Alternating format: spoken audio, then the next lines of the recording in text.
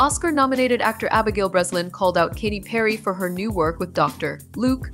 The Little Miss Sunshine and Scream Queens actor has previously shared about having been sexually assaulted and abused by an ex-partner, leading her to be outspoken on the topic of domestic and sexual violence.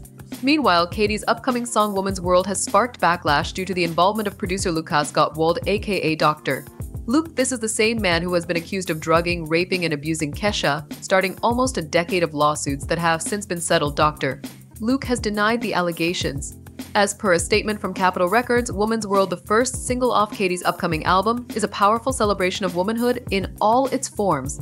Katy wrote the track with songwriter Chloe Angelides and producers Dr. Luke, Vaughn Oliver, Aaron Joseph, and Rocco Did It Again.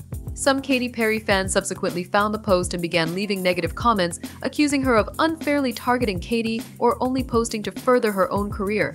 Abigail continued, "I didn't say anything awful. Everyone calm down. I said I don't support abusers. Crucify me. And I also never said I have an amazing music career.